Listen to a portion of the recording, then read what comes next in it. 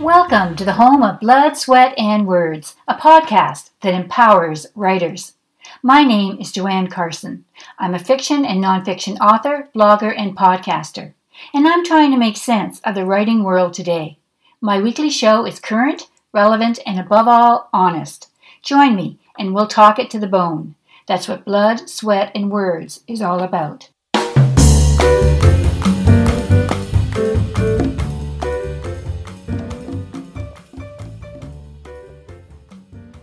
From Vancouver Island, Canada. This is episode 3 on Blood, Sweat, and Words, and I'm your host, Joanne Carson. Do you ever wonder where writers get their ideas? Today, I'm talking with McKenzie, who is a high school math and science teacher by day and an urban fantasy and paranormal romance author by night. She's the creator of the Amazon best-selling dark fantasy saga, the Carus Series, set in post-apocalyptic Vancouver. She's the author of 9 books, soon to be 10, and is an unapologetic science geek. Which brings me to today's topic, science geek to author. How you doing, JC? I'm doing good. Thank you for having me. Oh, it's a pleasure. So, is it fair to call you a science geek? Oh, absolutely. It's fair to call me a science geek. And as you mentioned, I'm very unapologetic about it. I have friends who mute me on Facebook because I share too many Facebook science posts, and that's okay. I'm okay with that. And I not only do I have a degree in animal physiology from Simon Fraser, but I love science. So I think it's a fantastic subject. So when did you first become so passionate about science? You know, you're probably a better person to answer this question than I am. So for listeners who might not know us, you are my mom. And so it's probably very hard for you to call me JC. And so I think right from infancy, really, at a young age, I brought you home a dead sawwood owl and demanded that you fix it.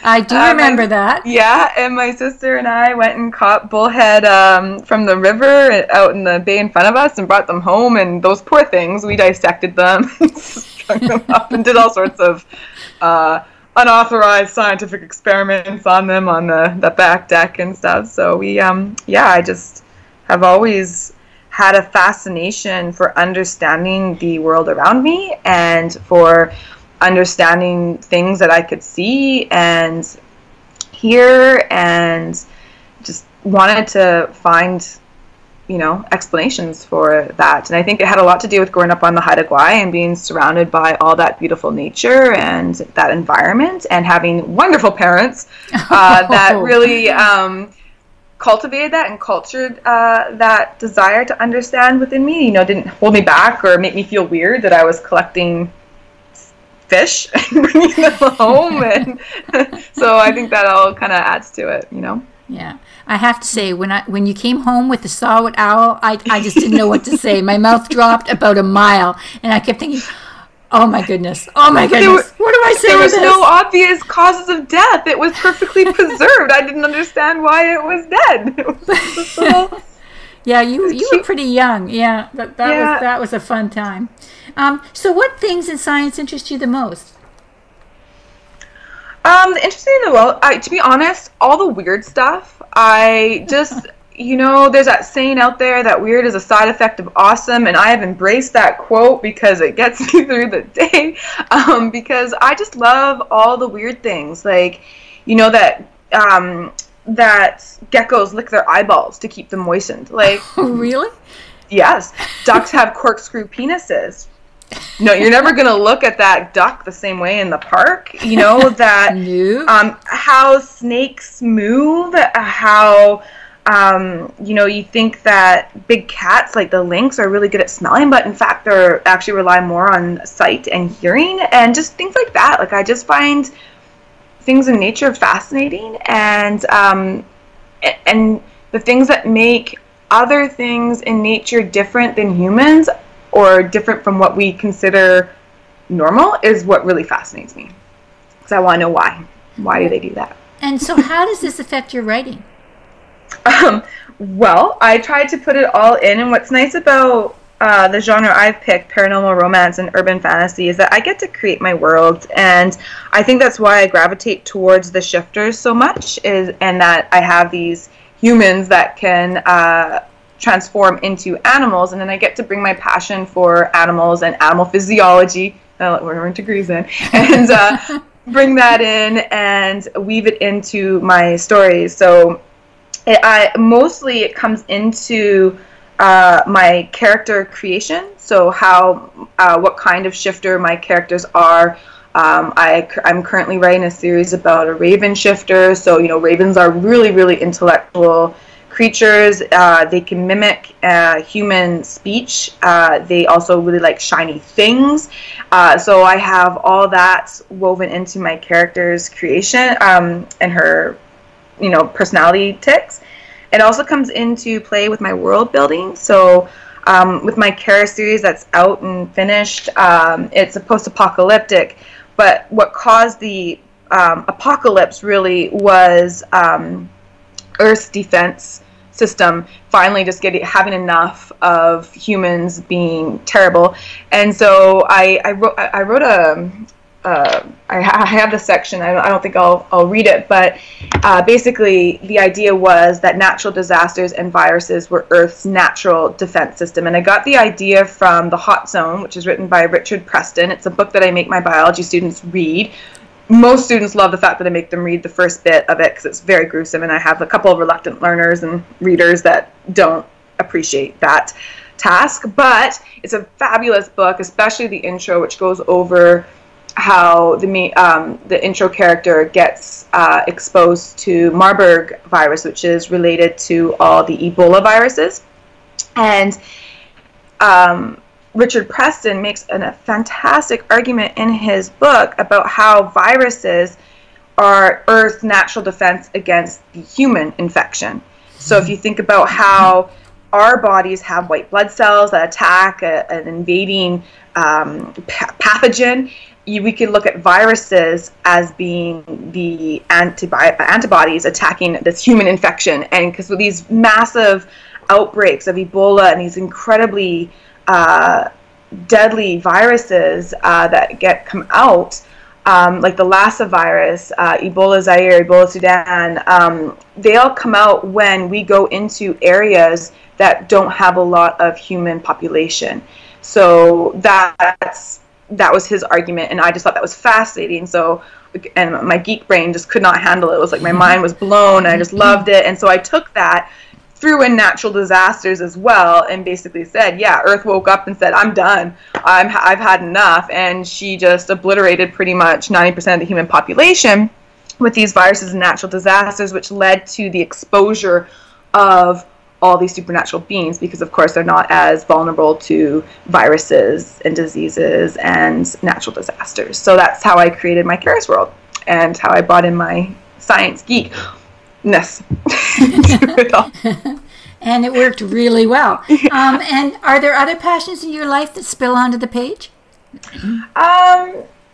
Yeah, other passions, I don't know if you would call them passions so much as just my life experiences. Like, for example, my story that's coming out this fall, it involves a Lynx shifter, and she owns and operates a cafe. And I used to work in a cafe. I used to be the barista. I used to make the cappuccinos and the lattes and all the specialty handcrafted beverages. So I bring in my life experiences from that, because you're always should write something of what you know, and I feel like I don't know what it's like to be a nurse, but I do know what it's like to be a coffee barista. Like, I do know what it's like to be a waitress. So my other series that I'm working on right now, my main character is a server, and she has a lot of waitress pet peeves, and I've had a lot of fun putting those in, because I started to hate people when I was a waitress, but not in a bad way, just in you get kind of sick of the same thing always happening, and you have to remind yourself that this customer doesn't know what the last 50 customers did the exact same thing. But I get to bring that all in too. So I don't know if that's passion so much as just life experiences, but I do bring in my past jobs that helped put me through university, and I like doing that because I think it makes it more authentic. So do you have any other suggestions for new writers about how to make their writing come alive? Well, I think that I kind of covered it. I think bringing in your own passion, my passion for science and my own life experiences are crucial. I mean, it's important not to make your character you. I'm very, very careful not to make my characters me, because that's kind of weird, because you're putting them in really weird situations and stuff. But so I'm not saying make your character who you are, but give them experiences that you are familiar with or know something about. I mean, I could research till I'm blue in the face what it's like to be an orthopedic surgeon, but at the end of the day, do I really understand the nitty-gritty details of what they go through? It's not really going to read authentic to the reader, whereas I could have a character who was a teacher, or who was a waitress, or who was on a fishing boat. Because I was a fisheries observer for a bit there. I know what it sounded like. I know what it tasted like. I know what it smelled like. I know what it felt like. I know all those sensory details that you can't really get from researching from a book. So I think that it's really important for readers to draw in on their own personal experiences. And writers.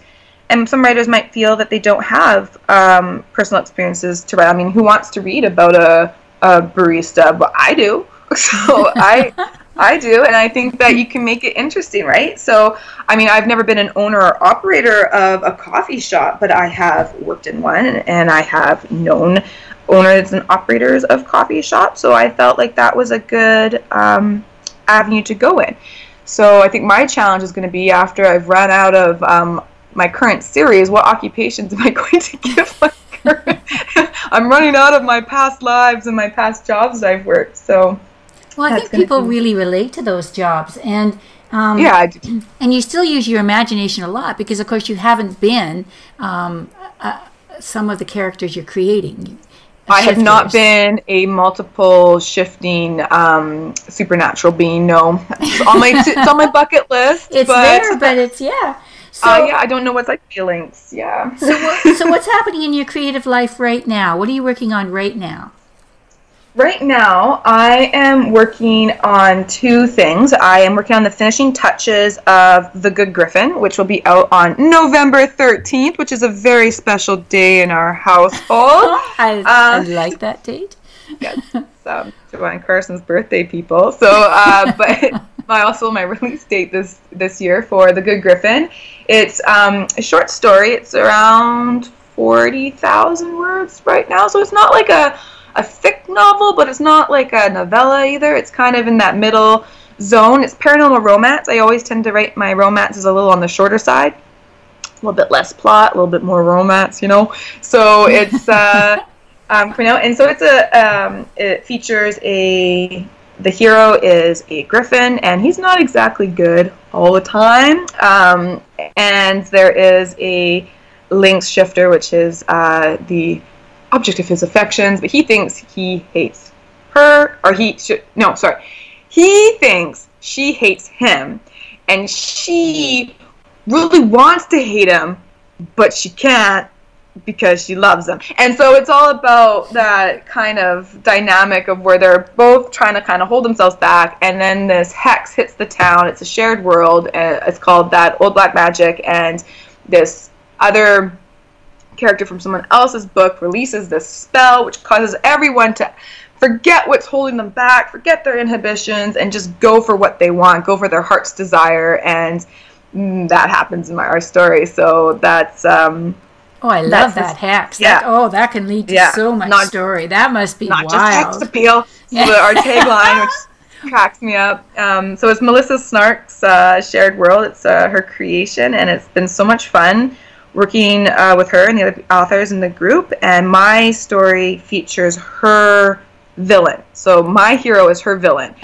So he's very, very bad in her story, but he's very good mind most of the time. So that's what one of the projects I'm working on. I've already written it. I've gone through. I'm just kind of adding some extra scenes, and it's going to go to beta readers, and then I'm going to be putting up the buy link soon, because that's fast approaching. And then I'm currently working on my urban fantasy series that I'm finished the first book for. I am trying to shop it to some publishers. I've already tried shopping to agents, and I'm finding it really very resistant. I'm getting a lot of form rejection, which is the unpleasant part, but it's part of the industry. I don't want to necessarily go through the same publisher I went through with my Carus series, just because I want to broaden my readership, and I think going with the same publisher would get me the same readers, which I love and appreciate, but there are probably going to pick up my book. I want to try to get it out to even more readers, so that's why I want to go somewhere else. But if not, I will self-publish it, or maybe go through my original, my first publisher. And yeah, so that's what I'm working on. I don't really want to say much more about that one, because it's kind of still... Oh, you got me intrigued. I love this hex. It's going to make them all get very lively. Very lively. And lots of shenanigans going on. So where can people find you and your books? You can find all my books are available on Amazon. My first book, Shift Happens in the Carus series, is only available on Amazon because it got bought out by Amazon from my publisher. But all the other books in the Carus series are available wide, so all the major online retailers. You can find me on social media, but if it's easier, just go to jcmckenzie.ca and you can find all the social media links. It's jcmckenzie.ca, and yeah, that's where they can find me. And before you go, just two more questions. What are you reading right now? Uh-oh. Maybe I shouldn't ask. Well, because it's almost the end of summer, which is terrible, I am reading Foundations of Mathematics 11. Oh, my slow torture of students in September, so I'm very unfun right now. And how is the plot? The plot is terrible. I still remember the physics textbook I got first year, and I loved it because it actually talked about the physicists and their personal lives, and it cracked me up because I never knew any of that stuff about them. But the math foundations textbook is a little dry. Oh, yeah, that sounds a little wanting. Yeah, fragmented. Definitely. Yeah. Okay, so on to something more lively. What is your favorite cocktail? My favorite cocktail is the mojito. I love drinking the mojito. I think it is the perfect summer drink, but I also drink it year round. One, I love white rum, and I love the mint in it, and I love the lightness of it. You can drink it with or without the rum.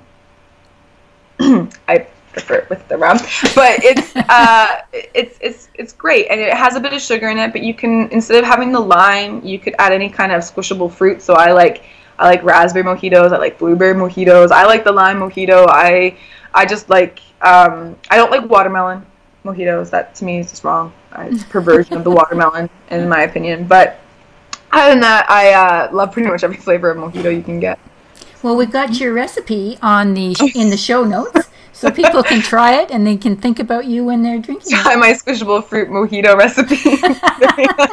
It's very unoriginal. It's very basic, but that's what I like about it too. It's not, you don't have to stick it in a special canister and shake it 3 times and swirl it and do all this crazy stuff. You just squish stuff in the bottom of your cup, add some ice, and throw in your soda water, and you're good to go. And it tastes good. Okay. And people might just think you're drinking flavored water in public. They might. Mm-hmm. Yeah.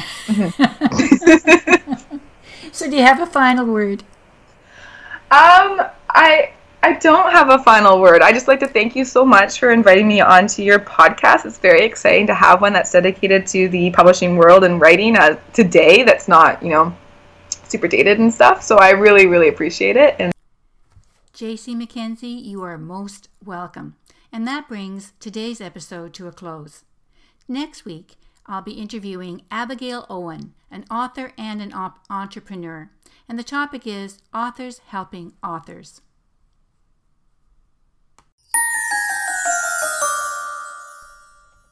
Thanks for listening. Now it's your turn. What do you think about today's topic? You can leave comments on my website or email me directly. I'd love to hear from you. If you want to know more about me, check out my podcast website, bloodsweatandwords.com. You can also sign up for my weekly newsletter, which contains writing tips and information about upcoming episodes. You get a free book if you do. Now, if you really enjoyed the show, and I hope you did, consider becoming one of my patrons through Patreon and help me pay the podcasting bills. Information is in the show notes and also on the Patreon site. I leave you today with a quote from Albert Einstein. Creativity is intelligence having fun. And that's a wrap. See you between the lines.